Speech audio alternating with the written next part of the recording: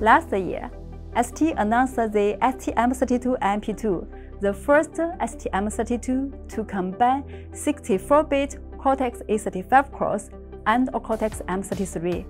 Today, we are thrilled to present the STM32MP25, the first official member of the STM32MP2 series and the most advanced MPU in our current roadmap. Thanks to its new graphics and video capabilities, the STM32MP25 supports impactful US and Full HD videos at 60 frames per second.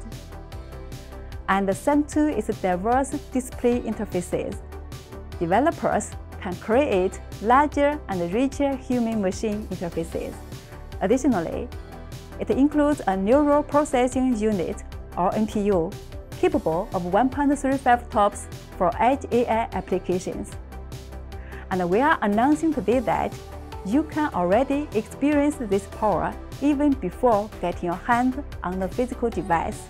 Thanks to the STAR board farm, you can run a neural network on the STM32MP25 in the cloud and experience what this new NPU can do. Then, once you get your hands on the STM32MP25, you will see that it is our first STM32 supporting 3 Ethernet ports. One is directly connected to the Gigabit Media Access Control, or GMAC. The other 2 are connected to a switch cascaded behind a second GMAC. It means developers can drive new connected industrial applications by managing network packages without weakening the processors. And we can't wait for you to discover the other faster peripherals found in the STM32MP25, like the PCI Express Gen 2 controller, the USB 3 module, or the 3 KFD interfaces.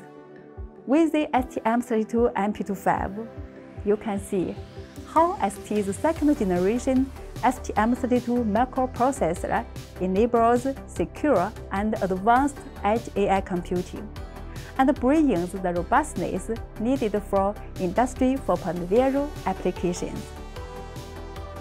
ST is committed to releasing a lot more STM32MP2 devices and doing it fast in the form of the STM32MP23 and STM32MP21, with pin-to-pin compatibility for several packages across the STM32MP2 series.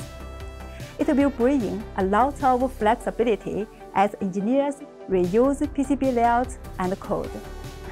The STM32MP25 will be in mass production by the first half of this year, while the STM32MP23 will arrive by the end of 2024.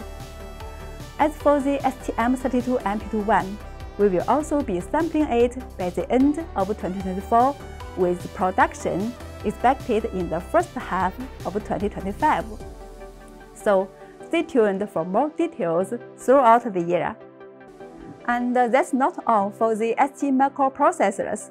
Let's go to Amit, who will tell us how it is now possible to run a real-time operating system on the STM32MP13.